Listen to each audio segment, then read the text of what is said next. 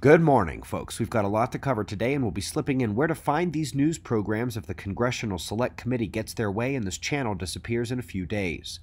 One place that will always carry the show is spaceweathernews.com, where we find the last day on our star was dominated by coronal holes. Wouldn't be surprised if that northern patch is connected to the North Pole.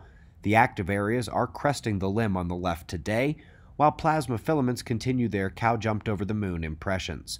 Solar wind plasma speed in purple continues dropping out, keeping geomagnetic conditions all quiet, and we're on to the weather.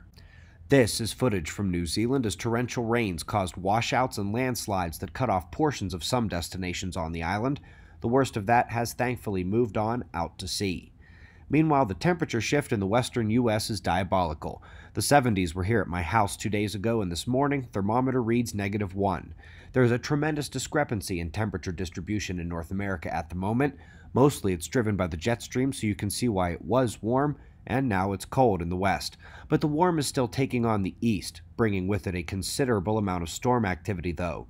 From now through tomorrow here, we see it's going to be wet with severe possibilities, and nothing but cold and snow behind and north of the system.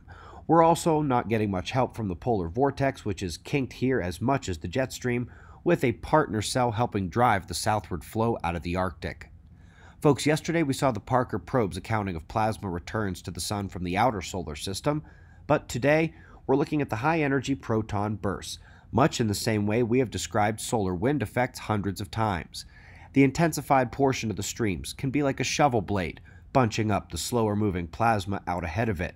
Well, normally we're discussing coronal holes and ambient solar wind bunching, but it happens with the high-energy protons too, and in one of the best presentations ever at our conferences, Joan Burkpile delivered an excellent talk on space weather back in 2018 and included this exact bunching of protons. It's called the stream limit, and it's a big deal for the biggest solar blasts.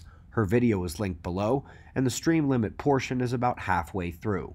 Also have linked below a NASA article and video on their solar orbiter set to launch this month.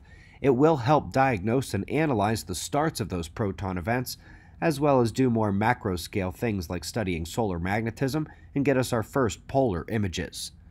Now we're going to ease into the more complex science with an aesthetic piece from EcoStress here. Prettier than the colors, however, is the description of how plants live on diurnal cycles of circadian rhythm just like animals do. Reminded right now of the story about their ultrasonic screams when stressed. And we're all getting reminded this week of one of the weakest aspects of the global change story. Sea level rise, gonna get ya. Except the concept that it can rise in some places while dropping in others means they mischaracterize what they are seeing. Telling me sea level is rising here, falling there, rising here, falling there. It's an ocean, a body of water. What you're seeing is actually two things. First, the rise and fall of land from post-glacial rebound and other slow crawls of tectonic geology, and the effects of tides and storm surges, which is not the same as sea level rise.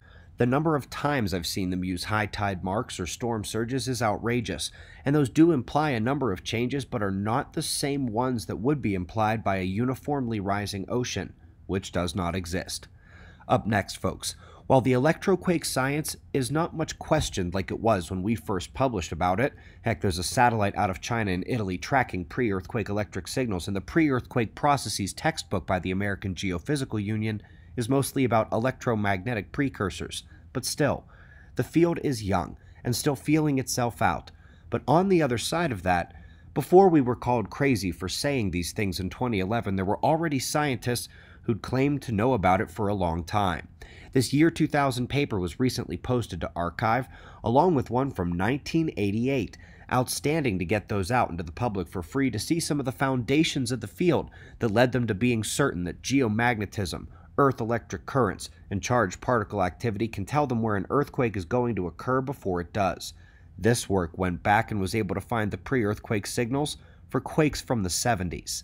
We're going to end at GBT, the Greenbank telescope. The observatory was in on the latest fast radio burst study, tracing the faint repeaters of those we thought were one-off events, but more importantly, the Greenbank telescope is able to study dusty plasma, here doing so around the gorgeous star-forming region W43.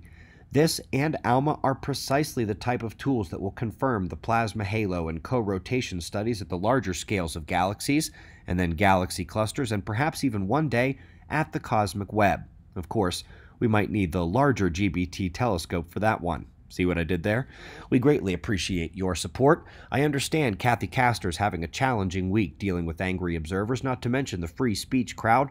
But of course, if she wins and we disappear from YouTube, we'll still have the morning show at suspiciousobservers.org, as well as spaceweathernews.com, and also reposted to our Facebook and Twitter pages. I do hope, however, this is not made necessary. We've got wind map forecasts and shots of our star to close, and of course, we'll do this all again tomorrow. Right here, but right now, it's 4:20 a.m. in the new Valley of the Sun. Eyes open, no fear. Be safe, everyone.